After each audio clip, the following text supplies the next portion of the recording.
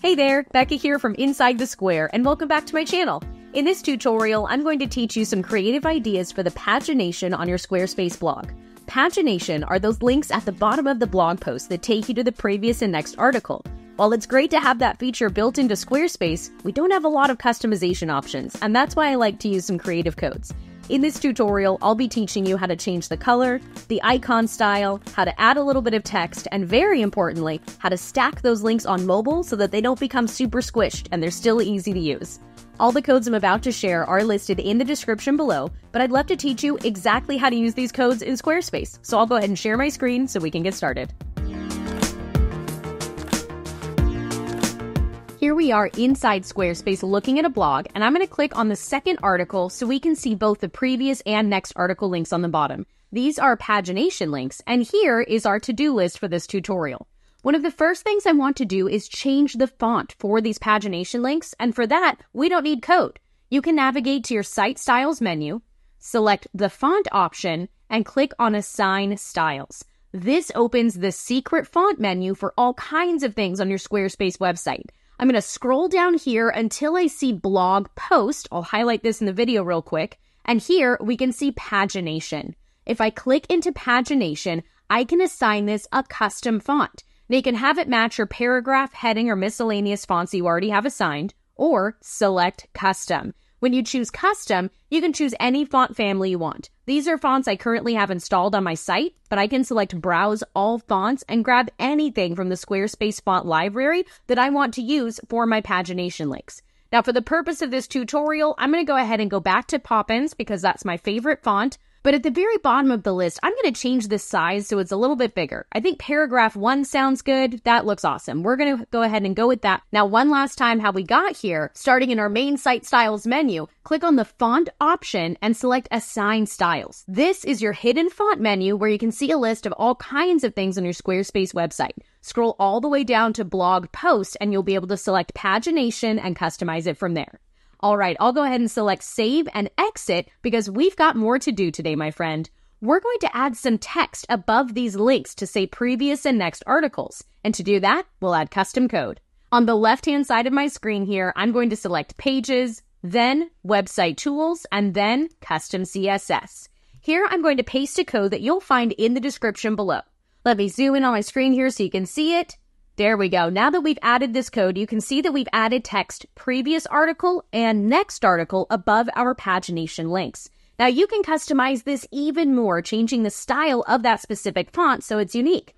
I'm going to add a semicolon here and I'm going to say font size. We'll make this 12px. Actually, how about 15? So it's a little easier to see. There we go. And let's go ahead and say text transform uppercase. Perfect. And how about we add some letter spacing? How about letter spacing 5px to separate out those characters a little bit? Awesome, that looks a lot more unique. Now you can see we have the previous article and the next article. Now I want you to notice this first part of the code is what's creating the style and adding the text previous article. This next line of code down here is where we've added the text next article. The only part of this code that we're changing is the text. It's going to keep the same formatting as all of this other stuff up here. We can also do creative things like maybe change the color of the font. Let's add a semicolon and make the font a bright red. There we go. Previous and next article labels have now been added to our pagination.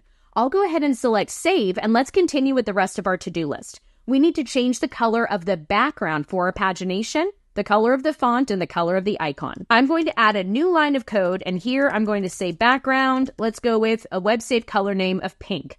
Instantly, we can see the background color has been added to just the pagination links. The article itself hasn't been changed. Let's go ahead and switch this up to a hex color code that I like, a nice light blue. There we go, super customizable. Now I'll select Save, and to change the color of the font and the icon, we'll need to hop into our Site Styles menu again. You don't need code to do this.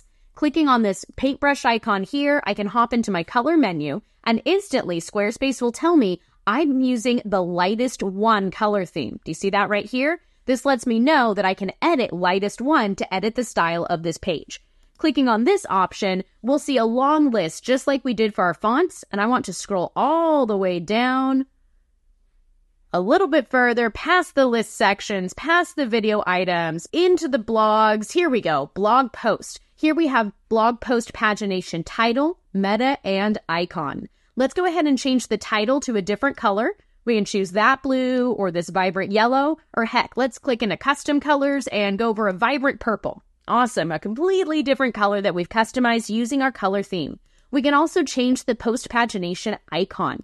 Clicking the circle right here, I can grab any color that I want, and that will change up the color of the arrow right there in my pagination links. Now let's say we like this style, but we actually want to change the arrow to something completely different. Let's go ahead and do that next. I'll save our changes so far.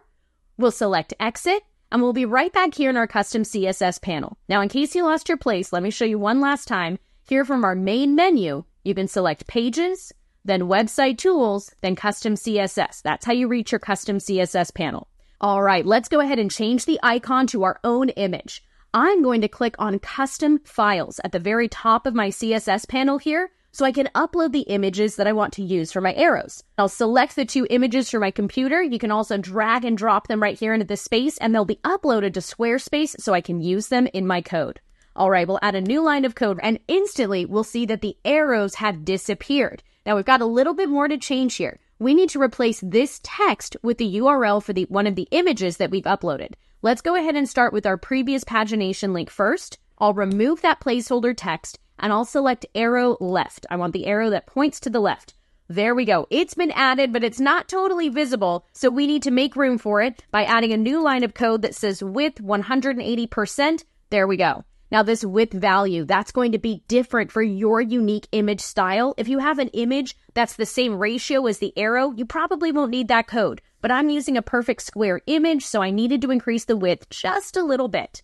Now that we've added that code and we can see the arrow here, I want you to notice the arrow on the right-hand side is the same one, and that's not the arrow we want to use. We need to replace that one. So we're going to add a new line of code that, again, you'll find in the description below. I'll remove this placeholder text and we'll add our arrow right. And there we go. We now have our own icon being used for the blog post pagination. I'll go ahead and select save because we've got one last thing to do, and that is to stack these on mobile. And let me show you why. As soon as we look at the mobile view, you can see these are running into each other and they don't look great. Let's go ahead and fix that with some custom code. We've got one final piece of code that I'll paste right here, and this is going to stack those pagination links on mobile. So we have the left on the top and aligned with the left, and we have the right on the bottom aligned with the right. Let's go ahead and select save, and I'm going to click through to the next article so you can see here that those changes have been implemented on every blog post inside this blog. We now have the custom background, we have the text above and below, we have the unique icon, and it's visible on both desktop and mobile versions. Definitely some fun stuff to play with today. Now let's say you do have more than one blog on your site and you want all of this code to only apply to that individual blog. Let me show you how to do that. I'm going to remove this code from our custom CSS. We'll select save and refresh the page, and those links will go back to being boring links that do have the custom colors we assigned using our font menu, but that's about it. So let's go ahead and add our code back to this blog. Navigating to our main pages menu here, I'm going to click the gear icon for my individual blog, and I'll select advanced. Our very last option is post blog item code injection. This is going to add code to the individual blog posts that only exist in this blog. Clicking on this option, I need to type the word style between left and right angled carets here because the browser can have more than one type of code. In this code injection, I have to tell it, hey, this is a style code I'm about to give you. So we've added our style brackets. I'll paste the whole code we had inside our custom CSS. I'll select save. The website will refresh, and there they are, those beautiful arrows we picked, the text we added, the custom color we gave to that text, and you'll see not only can we click through from previous to next articles, but on mobile, they're going to be stacked just like they were when we added this code to our site-wide CSS. So again, you'll click the gear icon, you'll select advanced, and you'll add this code to post blog item code injection if you only need these styles on one unique blog on your Squarespace website. If you only have one blog, you don't need to follow those steps. Just navigate to Website Tools, select Custom CSS, and paste all of the code here. And again, you'll find this code in the description below. Underneath this video, you'll find all the codes that we used in this tutorial, as well as links to related content. So if you'd like to learn more about customizing Squarespace, definitely check those out. Thank you so much for watching this video. I truly hope you enjoyed it. If you did, give it a like and let me know in the comments. And most importantly, have fun with your Squarespace website. Bye for now. If you liked this tutorial, then you are going to love my Squarespace CSS cheat sheet. I've created a Notion database to hold all of the selectors for everything I want to modify on a Squarespace website. I've packed it with pro tips and custom code snippets that you can use to make your Squarespace website uniquely yours. Get access to this game-changing database at insidethesquare.co/CSS. That's insidethesquare.co/CSS.